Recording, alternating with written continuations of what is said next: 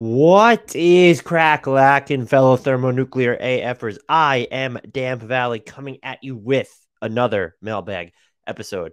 Before we get started, the usual reminders, please remember to rate, review, and subscribe to us wherever you're consuming us. Subscribe on YouTube. We've been very stagnant with growth over there, so hit like, comment, help the algorithm love us back. I have no idea why our views are just plummeting and we're not growing as quickly as we were before, so help us continue to grow there.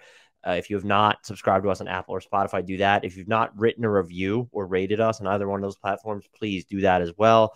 We ask you at the top of every single podcast. I know everyone who listens hasn't done that yet. So if you have done all those things, though, we really do appreciate word of mouth recommendations. Tell people about us. Let us know that you've told people about us. Tag us on Twitter. Shout us out on Twitter. Quote something we've said on Twitter, or introduce something from a podcast, a clip, or something we've said or I've said on Twitter. I will retweet, engage it to start any sort of discussion and just continue to help us put our good name out there, I would say. Also, join our Discord. We're not growing as much on there either. Where are all you people? We're heading into the playoffs. This podcast doesn't suck that much. Discord link is in the YouTube and podcast descriptions, and follow us on all the socials. They're on your screen on YouTube. They're also in the podcast description as well, at HardwoodKnocks on Instagram, on TikTok and Twitter, at Hardwood_Knocks on Instagram. Also, before we get started, shout out to the Sacramento Kings for ending their 16-year playoff drought. That's just super exciting. I am happy for all my social media Kings fans, friends who now get to cover, who have gotten to cover good basketball and have just covered so much shitty basketball and things happening behind the scenes for so many years. This is great for them. So that's really going to be fun to see the Sacramento Kings enter the playoffs this year. The West playoff bracket is going to be an absolute bloodbath as well. Like, that's going to be absolutely absurd. Also, throw a quick shout out here too to my father-in-law. Totally off topic, but it's my podcast. Our podcast, sorry, it's mine and Grant's podcast. He had open heart surgery just last week. He's been dealing with some heart episodes. He has a history of heart problems. He's done everything right over the past decade since his last heart attack. Very young. We're all very worried. It's why the podcast volume's been down. It's why I haven't brought on guests when Grant isn't really recording with me, because I can't really commit to these times. I was worried I was going to have to cancel some of our scheduled podcasts on a whim.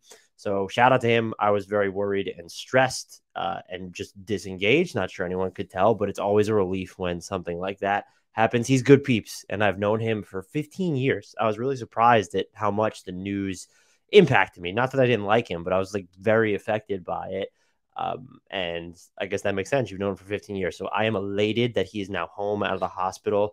There were some complications, which is why this extended. We are hoping it's smooth sailing from here. The surgeon was very happy, but not really to give an explanation. Just want to give him a shout out because I'm super stoked about that. We can now get into this mailbag about 3 hours later. 3 minutes later, actually, though. We'll begin with a question from, this is why you should join our Discord, by the way. I'm going to try and do more Twitter mailbags. I think that's how people discover us a little bit more. But if you have a question, you could throw it in the YouTube. Comments aren't really the best way, but you could try YouTube comments, DMs on Twitter, but join our Discord. Get your questions in there.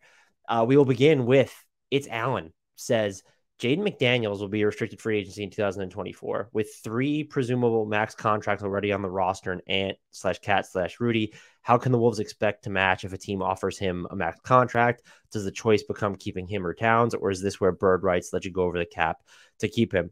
I think this is a great question, and we can answer part of it first is just, yes, you can go over the cap to keep him. Like, that's what your bird rights allow you to do.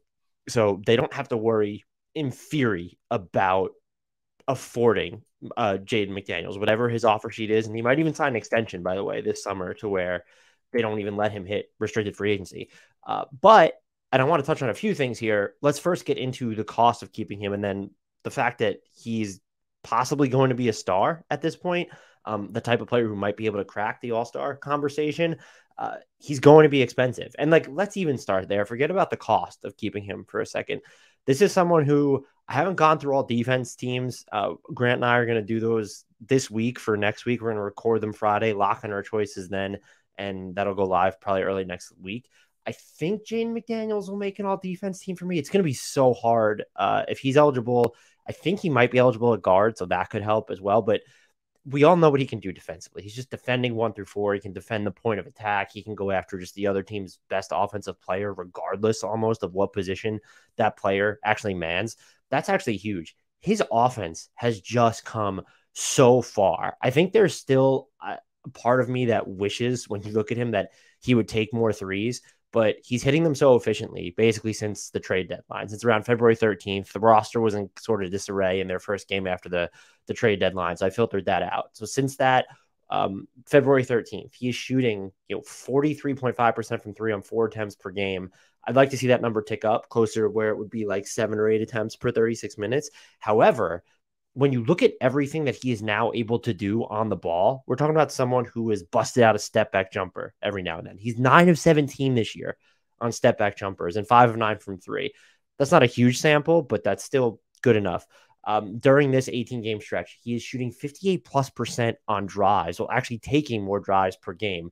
You can see it in the way that he's attacking too. He's more confident in his handle. His handle's a little bit tighter and more versatile. There can still be some passes or just lost balls that you don't, it's just awkward at some points because it's not really his natural state to be slowed down. Let's go run pick and roll, or let's go after these methodical assaults. He wants to make quicker decisions. That's where he's at his best, but he's showed the ability to saddle himself with more deliberate decision-making. And that is huge.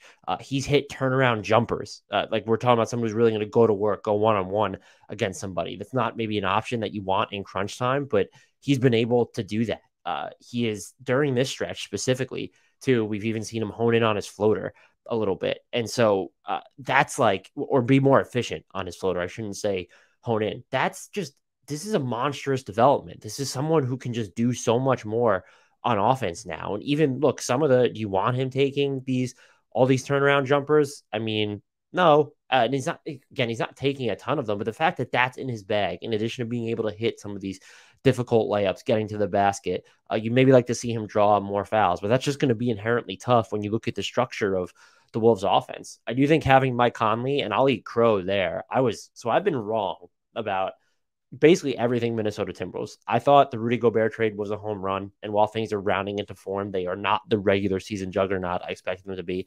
And then I eviscerated them for the Mike Conley trade, and it's clear that there was something that it can be measured when you're watching them play and some of the numbers, but there was just something instinctual about that trade that really worked and helped this team. It feels like emotionally, based off if you go back and look at some of the recent post-game comments or just some of the comments that Chris Finch has made about the connectivity of the roster on offense and not having defensive liability. So I'm just going to eat crow on that one too.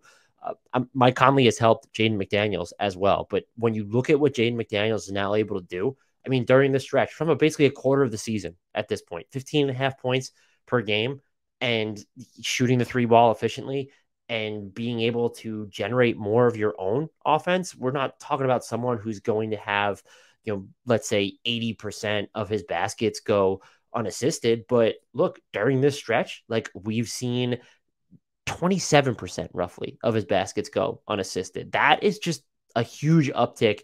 It's an uptick previously over what he was doing this season before that. But if you go back and just look at sort of previous seasons, that's going to be that's by far and away a career high share for him there. I mean, just last season, fewer than 20% of his made baskets were going unassisted. And so to have that element, in addition to what he's able to do on defense, you're looking at someone who you could say, can he be the Wolves' number 2.5 option on offense? I mean, it's the number 3 option because you have Towns when he's out, and you have Anthony Edwards. And then Mike Conley, I don't know how he fits in there. They try to get Rudy Gobert more post touches. Naz Reid, by the way, just talk about busting out a floor game. He's been incredible too.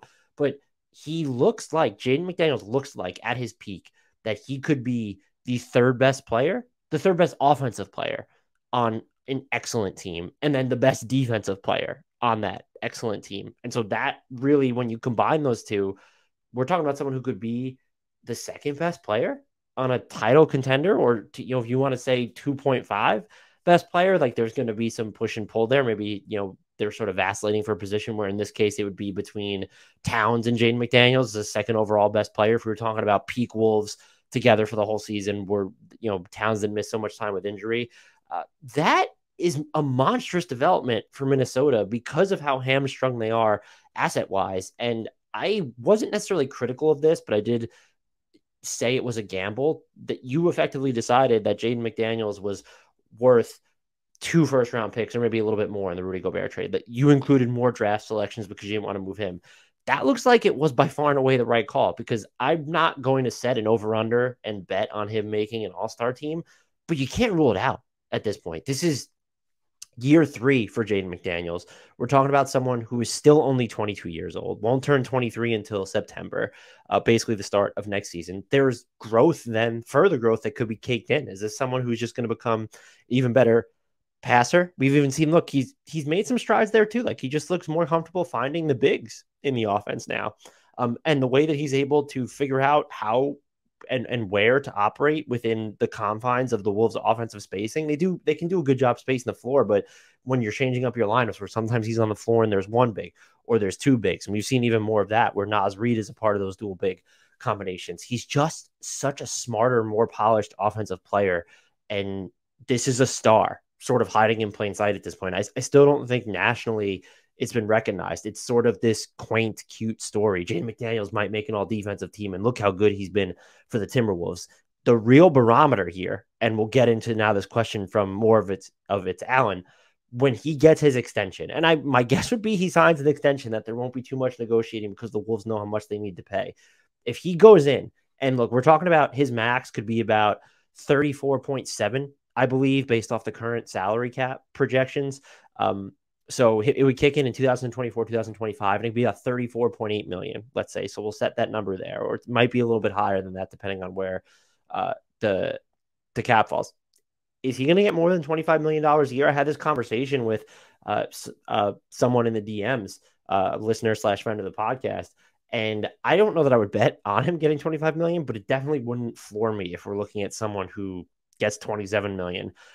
Look, it wouldn't even floor me at this point if it's just, look at it this way. If Mikal Bridges was to hit the open market right now, and I know that McDaniels hasn't shown the pull-up jumper that Mikal Bridges has busted out, and he's also not scoring at the clip because his usage is like Mikal Bridges in Brooklyn right now, and even Mikal Bridges on a Suns team that was decimated by injury for some points, the opportunity's been different. But if Mikal Bridges hit the open market right now, he would probably get a max contract. And so is it outside the realm of possibility that Jaden McDaniels would get max money in his extension? I'm not ruling it out. That's how good he is. And so if you're the Wolves, things start to get expensive. I won't even say awkward, but if you max out Anthony Edwards, which you will, in 2024 and 2025, when that deal kicks in, you will have about $128 million committed to Gobert, Towns, and Edwards. The tax that year, to forget the salary cap, the tax that year is a little over $170 million to be projected. You cake in, let's go 25 million for Jaden McDaniels. Let's say they get him for 25 million that year on top of the 128 that they already have. That's $153 million committed to 5 players. So you're already over. I don't even know what the salary cap is for that year. I only have the actual tax line written down. So the salary cap is 140.7. So you've already exceeded that. That's what I was going to say, but I didn't want to be wrong. You've exceeded that with your commitment to 5 players. And you don't, like, I guess for how tenable is that is what you have to ask yourself. How are you fleshing out the rest of the roster? All you're going to have is your mini MLE at that point. You could re-sign Kyle Anderson, but he'll be older. He is a free agent that same summer as well. Mike Conley's going to be free agent. I'm assuming they're going to guarantee his deal next year. So he'll be a free agent in 2024. He'll be older. You have to be cognizant of this. And I don't think, look, Jaden McDaniels and Anthony Edwards are not the 2 players that you're trading to make this work. Do I think this comes down to a Towns or McDaniels situation? No, I think it would be more likely to be a Gobert/McDaniels situation. Gobert will have 2 years left on his deal at this point at roughly $90 million.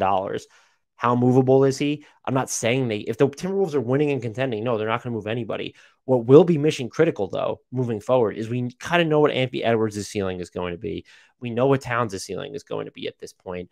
Jaden McDaniels is still sort of that unknown mystery box. And so if you can count on him for more offensive creation, kind of in the similar vein of how Kyle Anderson has helped you, you worry less about the aging curves of Anderson, Mike Conley, and then their free agencies to where they could leave.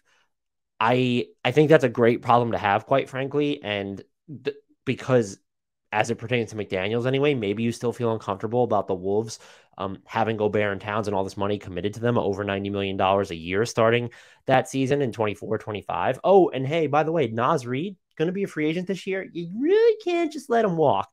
And I think we've just assumed that he'll get non-taxpayer mid-level money, so 11.4 million starting salary or whatever. And the Wolves maybe will be willing to pay him a little bit more. They have to, in my mind, they don't have to, but maybe they will have to pay we're not going to play you as many minutes as other teams would tax. Because if you're Naz Reid and the money's the same, yes, what you're doing in Minnesota is incredible right now. And this is where you got your start. This is where you really became a well-known NBA player at this point. You're going to want a more prominent role. And there will be teams that can offer you a more prominent role than the team that has Karl-Anthony Towns and Rudy Gobert on its roster. And I think that's going to be sort of an interesting wrinkle to his free agency. Still, even if you have to pay him $12 million a year, let's say, okay, let's go ahead and tack that on to 150 between 6 players. Then you're just into the tax. Like just between Naz Reid, Jaden McDaniels, Anthony Edwards, Rudy Gobert, and Karl-Anthony Towns. Excuse me, that's only 5 players. So I was off of my math before. You're just 5 players, and you're just into the tax basically.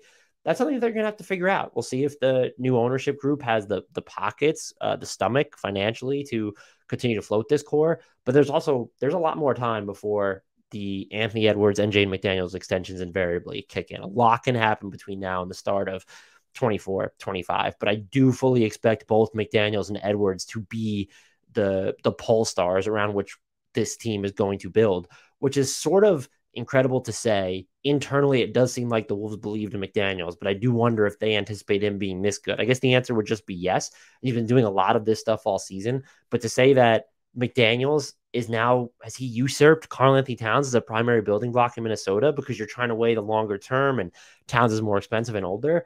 I don't think it's unfair to say that's how freaking good Jaden McDaniels is at this point. And I would anyone who's not a Wolves fan, I don't think Wolves fans will be shocked. If any Wolves fan is shocked how much he gets, I would be shocked by that Wolves fan being shocked, if that makes any sense. But I do think that there will be people, just fans of other teams, fans of the NBA at large, media members, even executives around the league, will be shocked at how much Jaden McDaniels gets, whatever the number is. I'll be prepared to call it a steal if it's less than I think. But even if it's higher than I think, I'm not going to rule out that he just actualizes the value of it, because that's how good he has been this season. And it's completely, I didn't see this through the first 2 years of his career where I thought that he could be someone who can shoulder the type of offensive burden and usage that we have seen. Let's move on to another question here. We've got one from friend of the podcast, Bauer. It's a question about LaMelo Ball. Would LaMelo be more valuable as a trade asset to the Hornets before or after his rookie max extension? After means teams are locked into the deal, but that's a lot more salary, which means fewer suitors. Before means they don't have to send as much salary if they don't want, and could send one prospect plus a ton of picks. Because I think we can say with absolute certainty that LaMelo would likely request a trade before the ink is dry on his extension.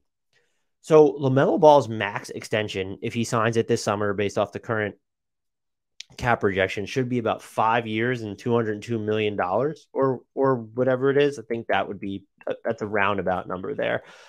I think the Hornets will offer it. I think he will sign it also, just because it has sort of, first of all, no one turns down these rookie max extensions. Everyone wondered if it was going to be Zion as the first player.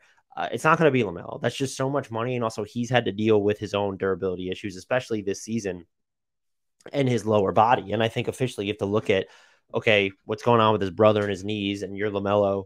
You've now dealt with all these ankle and leg injuries yourself, that you understand the mortality of your career, I guess, the temporary nature of your career. So I would expect him to sign the extension.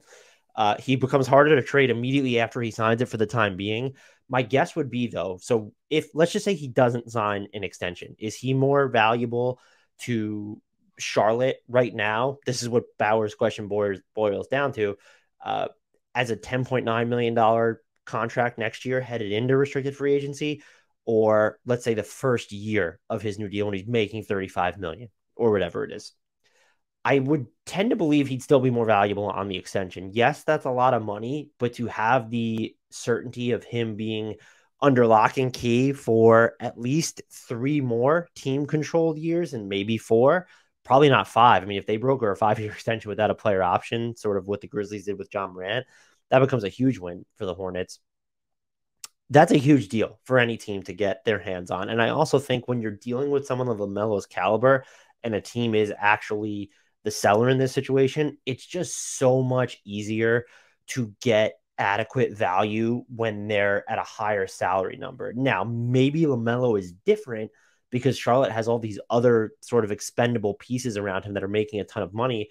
But if you add Gordon Hayward's expiring contract into the fold, or even Terry Rozier's longer term deal, you're kind of detracting from LaMelo's inbound value. You're using part of his value to get off this money that teams otherwise wouldn't want if LaMelo wasn't included, most likely. Maybe you get other teams involved. There's someone who wants Gordon Hayward's expiring deal. But that being said, I guess it could be simpler if we're talking about a team getting the number 2 pick and they want LaMelo instead of the number 2 pick. I guess that becomes a little bit cleaner because then you can flesh out future pick packages around that number 2 pick and maybe some smaller salaries. I just think you're in a position to get more out of teams who may not actually suck. And that's the challenge here is if you could say that there are teams that are going to be top 5 in the lottery, Portland, I don't know if anyone would love the LaMelo Ball, Damian Lillard pairing. I don't like the whole guard stuff in Portland that they keep trying over and over again, whatever. Like there aren't, when you're teams that are not great, unless you're really looking for that instant turnaround, maybe Orlando, could they see themselves going after LaMelo Ball in that instance? And they're not a team that sucks. They really come on.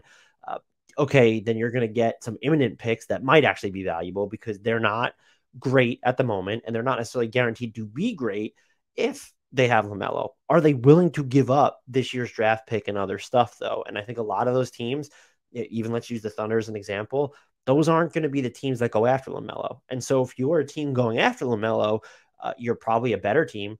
Your immediate picks aren't going to be all that valuable. And so you're going to be more interested in the distant picks. But to sort of hedge your bets, you also want, an immediate return. You can't just even look at the Kyrie Irving trade in Brooklyn. They got that 2029 first, and that was sort of the glamour piece of the deal. But you also got Dorian Finney-Smith and even Spencer Dinwiddie as well as some seconds. You need something or someone to latch onto in the immediate, with your in your immediate outlook to say, hey, this might not be the centerpiece. We wanted these distant first round picks in 2028 and 2030, but we also have player X coming in. Teams that are good are going to be willing to give up more of their primo assets than teams that aren't good or are guaranteed to be good after the fact. There are certain instances, again, where that might be different. The Kings and the Pacers that trade with Halliburton and Sabonis is sort of a unique circumstance where is that laying around out there? The Hornets actually suck way more than the Kings did when they made the Halliburton trade, though, because if you trade LaMelo, that is your directional star. I know PJ Washington's had a hell of a year, but if you're trading LaMelo, that's it. That's done. It's over with. You're starting from square one. I guess maybe you could technically have Victor Wembanyama, depending on where your draft pick falls this year. So I think to the Hornets, because of the teams that will be most interested in him, you want him to be on that extension because the assets that you're going to get, they're going to be more interested in him and have, I guess, salaries that need to be moved that are going to be easier to match when you're not dealing with LaMelo's lower number. And yes, I recognize that it's so much money. We just have to get used to these bigger numbers. That's my gut feeling, mostly because I think the only way that he's not more valuable on his extension is if you moved him this summer and you're getting I don't even know, the number 2 pick. And I don't even know if a team would trade the opportunity to draft Scooter Brandon Miller for LaMelo. A team that's going to be in that position is my point. Just look at the teams that'll be eligible or should be eligible for that pick or are most likely to have that pick. But that is kind of a fascinating, and not kind of, it was a fascinating question. Good question, Bauer. JT Alexander asks, might be a bit late, but where would you have Jalen Williams in a 2022 redraft? We did this exercise, Grant and I, a few days ago, and we had him number 2. JT Alexander specifically asked, does he get picked before Keegan Murray? I absolutely think he still does get picked before Keegan Murray. I think we can get too caught up in what's immediately happening. And when you look at Jalen Williams, that's someone who could be it's more than a 3 and D. When you look at the way that he can bring the ball up the court and just gets going downhill and wants to play so fast, I don't know that I necessarily see the slowed down, more methodical creation from him, where if you wanted him to run the offense or hit a bunch of just pull up jumpers at some point to make defenses work at every level, not just at the basket or when they're in rotation. I don't see the outline of that player. Just it's year one, so maybe he becomes that player. You can see that in Shaedon Sharpe. You can see that in Jaden Ivey. So maybe you're more likely to favor those picks still, and I think that's fine. Excuse me as I sneeze. I think the other thing to consider here would be Chet Holmgren. I think some people would pick Chet Holmgren over Jalen Williams still, and I can't, like, I'm not going to argue against Chet Holmgren's upside. He just hasn't played this year, and we're working off this sample from Jalen Williams, where it's easier to say, oh, look how really good, ridiculously good that he's been. And it makes us sort of forget about Chet because we haven't seen Chet. But if we're looking at the candidates of who might actually be able to still be picked in front of him, the list is pretty short. I guess, would you still consider, one of the big questions would be, do you still consider taking Jabari Smith Jr. instead of him? I probably wouldn't at this point. But so we have Chet Holmgren and Paolo Banchero, of course. Those players, I think you could argue that you would take in front of him, and I definitely would take Paolo in front of him. After that, I think Jaden Ivey and Shaedon Sharpe still have a case. Jeremy Sohan, no. Dyson Daniels, no. And that's really it here. You're not going to go with any one of the bigs or Tari Eason. I still don't look Keegan Murray being a little bit on the older side and just not having the defensive chops that Williams does. Same thing with Benedict Mathurin, except for the not being older. There might be a lot more offensive self-creation there, but I like the two-way balance that you're going to get from Jalen Williams more. So it's really Holmgren, Ivey, and Sharpe and Banchero are the only names that I would consider taking in front of Jalen Williams at this point. As of right now, I do think he would go number 2. Lowest I think he would go is actually 3. Let's account for, teams still want to invest in the upside of Sharpe or Ivey or Holmgren. I don't think it's going to be a case of all of them would be taken in front of him. That's a fascinating question. It'll be even more fascinating to kind of revisit this a year from now when we've had even a larger sample from these rookies. Another question from It's Allen asks, Woj or Shams? This is a tough one. I know people get on Shams for how he kind of portrays press releases from teams where he's not retweeting or quote tweeting them or reporting them as the team announced. It kind of makes it seem like he has sources. And then also he's had some like cringy pieces published where he's clearly doing a solid for the player and their representation. Woj has kind of done the same stuff. They're all beholden to their sources. This is based off stories I've heard about how Woj has impacted certain staffing issues behind the scenes. I think I would go with Shams here. Just it seems like maybe he would be. I don't want to say he'd be. I don't know. This is such a tough question when it comes to just strictly their reporting. I kind of like that you will get more. Like there's the case to be made for maybe not case, but there will be instances of Woj kind of showing a personality on Twitter where you don't get that from Shams. I also appreciate that Woj isn't going to have as many redrafts of his tweets. It feels like a lot of Shams reports. I'll get the notification on my phone and I'll get another one because he had to delete it to correct something, a spelling error or an information error that was in there. So maybe I do lean Woj as a reporter and Twitter user.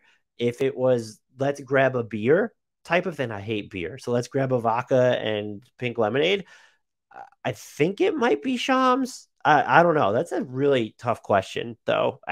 That's really that's more of a thinker than I think It's Allen probably wanted this to be or intended it to be. Unbiased Pistons fan asks, how long before we can reasonably call player the B word, referring to bust?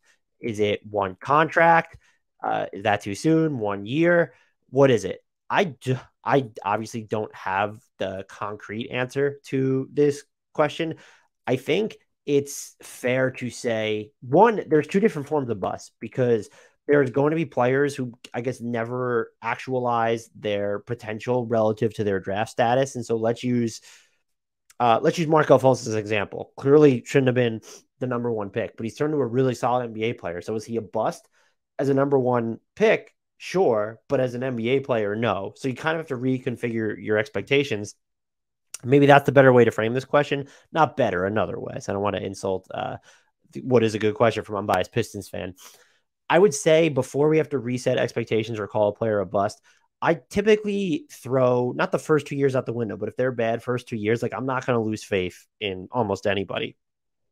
After year three, that feels like it. I don't think it needs to be one full contract. And so, look, sometimes teams make this decision before one full contract is up, where you see them decline a third year option or a fourth year team option. So the players aren't even finishing out the life of what's really supposed to be, in essence, a 4-year contract that they're signing at the rookie scale. And also, it does feel like there would be a range at which you can no longer be considered a bust because everything is just such a dice roll. I don't know what selection that is, maybe outside the lottery, maybe even at some point inside the lottery. But when you're looking at tippy top picks, I would say that,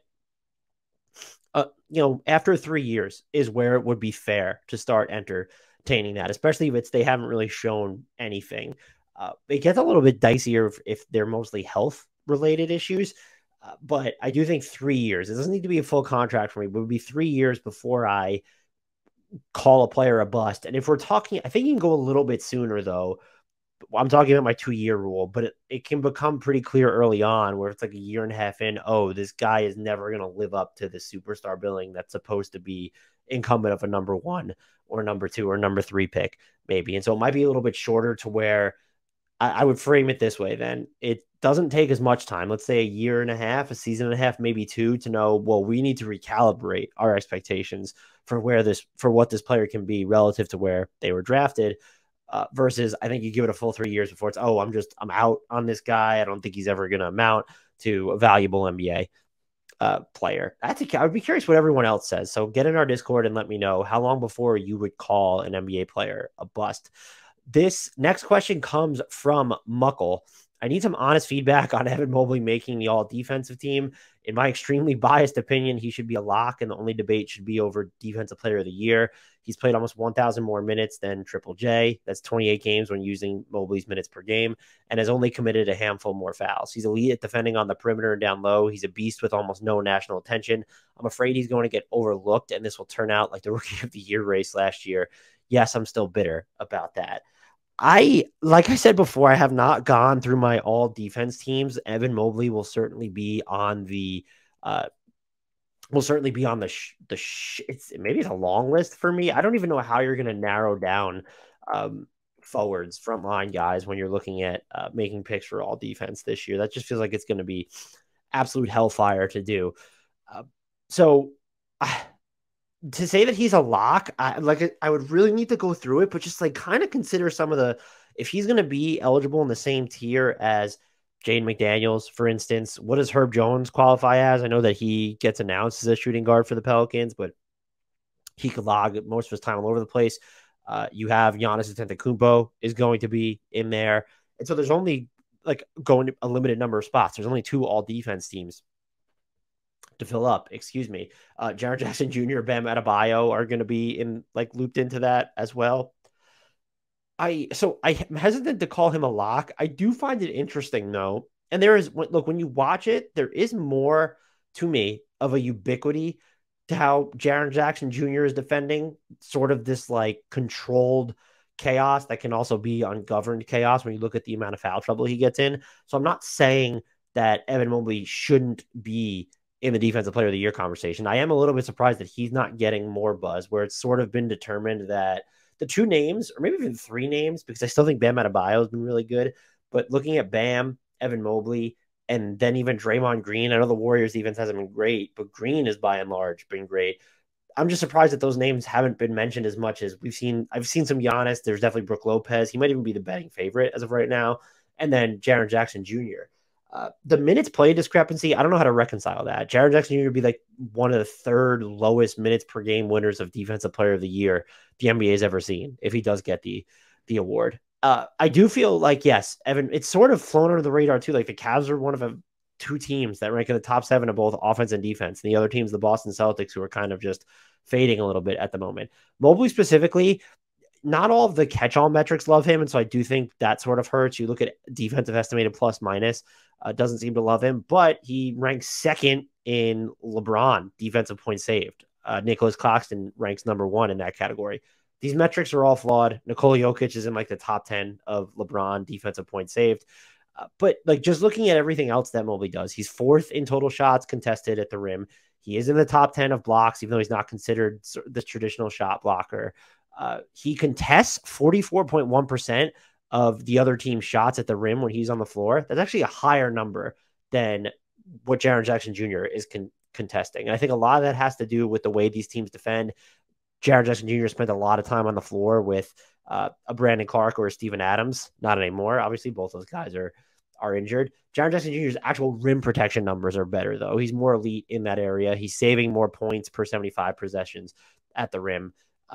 But like if we go like yes, Triple J, it does feel like there's more of a ubiquity to him where he can fly around more places just on one given possession, where it feels like Mobley can do the same, but is also keying in on what would be tough singular assignments. Like he's responsible for so much, but when Jared Allen is on the floor, his role changes a little bit. At the same time, he takes on harder matchups overall. The Cavs defense is still in the 87th percentile when he's playing without Allen. It's still in the 76th percentile when you play without Allen and have both your guards on the court in Garland and Mitchell. That's absolutely huge. He's gotten better as sort of just this stand-up rim protector. I could probably, Mobley is the better on-ball defender. I would trust Jaren Jackson Jr. in the post more. He's definitely, I don't know if I mentioned this already, he's definitely going to be better in the passing lanes. I do think it comes down to what you value. And when you look at just straight up shot deterrence, I do feel like because he's a little bit stronger and also because of how many of his I don't even want to say his blocks, but his contests are coming as not even the primary line of defense. There's more of a fear that Jaren Jackson Jr. instills, but you watch what Evan Mobley does on the defensive end. And I think that you can say his overall role, it covers a larger scope, might be the best way to frame that for me. I do wonder, are voters or media members or just fans of the game sort of diminishing his contributions because he plays with, you look at the perimeter defense and it could be spotty, although I think Karis LeVert's done a pretty good job of fighting this year when he's playing the 3. But you have Jared Allen next to you, who is someone who might have sort of his own all defense case if he was going to have enough minutes played relative to some of the other candidates. Does that detract from him at all? Where, Jaren Jackson Jr. has Dylan Brooks, but he has, even Steven Adams. He's very valuable from a rebounding perspective and being a big body. He's not some excellent defender. And also Jaren Jackson Jr., the Grizzlies defense, do whatever split you want. It's going to be elite, more elite than Cleveland's when Jaren Jackson Jr. is on the floor, with Adams, without Adams, with Brooks, without Brooks, at power forward, at center. It doesn't really seem to fucking matter when you go through the lineup splits. And I think the bigger difference to me would just be the statistical dominance that Jaren Jackson Jr. showed as a rim protector and as someone who's going to just get more of those. I want to make this clear. I don't think this is a product of purely counting stats, but as someone who's 3rd in blocks per game while being, is he even in the top 150 of minutes played this season? He's 156 in minutes played right now. That's kind of incredible. And Evan Mobley, yes, he's played substantially more, but isn't going to have that same erasure. Evan Mobley is 6th in total minutes played this season, by the way. But I do think, look, being on the court for that long, I think that has to matter as well. And so if you told me that Evan Mobley was the defensive player of the year, that's who you're voting for, I can't push back against it. And so to what I hope is answer Muckle's question, yes, I think he's underrated in the discussion. If I had to guess whether he's a lock for all defense, I don't know. I've just based off my own thoughts, I will call him a lock because I think he'll make my all defense team. I think he made my all defense team last year. So yes, he's a lock for all defense. I think the case for defensive player of the year is arguable, but I will agree that it feels weird that Evan Mobley isn't mentioned more routinely as a candidate. And I can't pin the exact reason why, because I don't think the gap between what he's doing and Jaren Jackson Jr. is doing is that large, if it exists at all. The only thing I can really come up with is, does so much of what Mobley did, especially earlier on this season, get overshadowed by the fact that, it's him and Jared Allen together, and it just feels like a success by committee instance. And Jaren Jackson Jr. came back mid-season after being out with an injury and just totally not reinvented the Grizzlies defense, but they weren't forcing as many turnovers without him. And the defensive statistics were all over the place. They weren't even a great defensive team to start the year. He comes back and they're all of a sudden just the best defensive player, best defensive team in the league.